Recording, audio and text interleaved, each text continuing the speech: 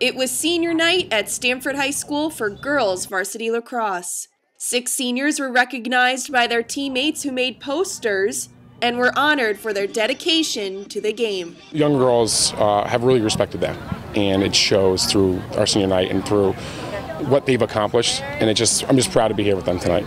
This was their last home game before heading to states. It's sad and exciting at the same time. It'd be a really big win, and it would help us with our seeding for states. This isn't the last time we're playing together as a team, and I think that that's really important as our program, that we're moving forward, and this isn't the end for us. Shapiro and McGrath have been part of the program since it started 3 years ago. They're just 2 unbelievable girls who work very, very hard. They're so committed to the program, so committed to building it.